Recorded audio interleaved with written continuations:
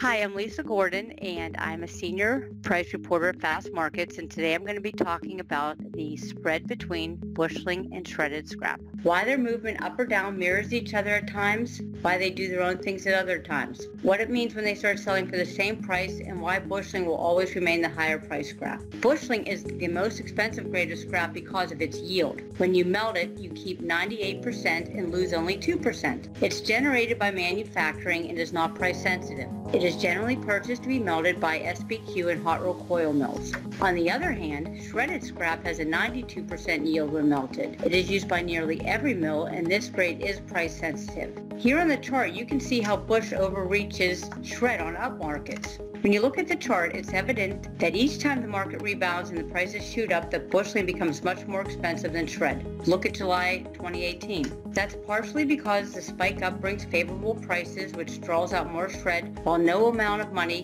can draw out a stash of busheling, which comes from manufacturing. When the spread widens, and it has been over $60, that means there's not enough bush to feed everyone. Then busheling starts to drop, and it drags shred down with it, as you can see in the chart.